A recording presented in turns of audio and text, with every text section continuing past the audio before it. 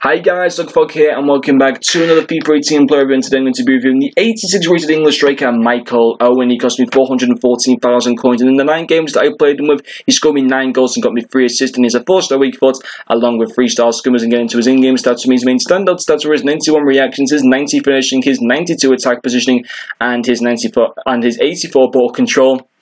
I'm going to get to his icon profile. This was the Michael Owen during his time with Real Madrid, having a decent period for them. He certainly wasn't fantastic for them, but, he was okay for them. And just before we get up into this review for this Owen card, I'd like to say a massive thank you guys for all the support recently on YouTube. At the moment, we're averaging about 2,000 views a day. We're getting closer and closer to 5,500 subscribers.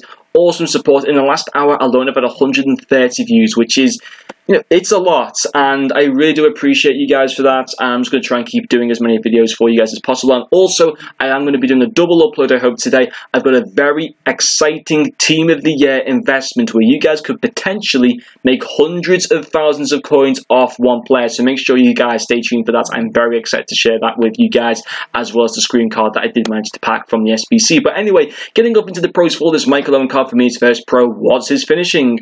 When I think of Michael Owen, one word to kind of describe him is clinical. That's the same for IRL, and that's the same in this game. He is so clinical. You get them into those one-on-one chances, you got a great chance of scoring. Finesse shots, brilliance.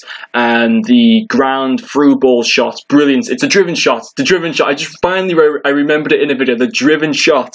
His driven shot was fantastic in general. Such a good player, and I think that was evidenced in the 9 goals in the 9 games that he did. The 9 goals in the 9 games that he did score.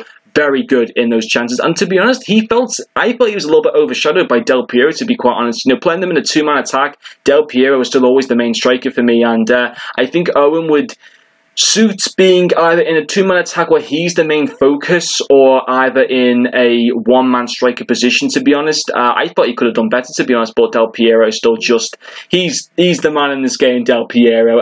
For me, Owen, he was very good with his finishing in general, and obviously, a very nice return in the goals that he got with the amount of games that he played. And also, for me, his second pro is his dribbling. He was known for actually his good dribbling. I mean, he obviously dribbled around the whole Argentine defence in the 1998 World Cup, I believe, against Argentina, and obviously scored that very, very good goal. He is also pretty quick as well, but it's not the fastest though, and obviously he was getting slower due to all the injuries he was getting at this point in his career. But for me, his dribbling was very good. Very happy with it. He was obviously, as I said before, known for taking on players, known for taking on the defensive, was good dribbling, and in general, very happy with that from him. And then for me, his only con is that he is just, he's a bit weak, to be honest. I mean, obviously his good pace, his good dribbling means he can often actually take on defenders and beat them, but sometimes he's got no chance and defenders will just literally shrug him off the ball with ease, and it does get to a point where it's very frustrating. Now, comparing him to other icons, obviously people like to say, who should I get? Should I get 86 Larson? Should I get 85 Crespo? Blah, blah, blah.